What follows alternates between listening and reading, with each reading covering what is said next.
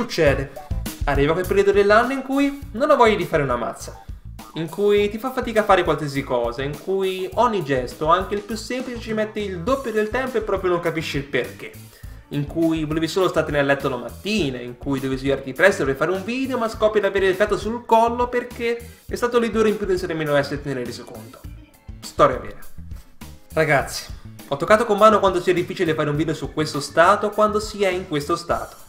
Ho cercato disperatamente di farmi violenza, di scrollarmi dandomi una data di pubblicazione, ma evidentemente non è servita a niente. Ma a sto punto mi sembrava una mancanza di rispetto lasciarvi a bocca asciutta. Per questo eccovi qua un teaser del video finale.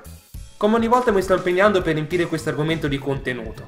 Non solo dalla mia prospettiva personale, ma di cose che possono essere utili anche a voi. Purtroppo, per ragioni di studio e allenamenti, non credo che il video uscirà nemmeno domani.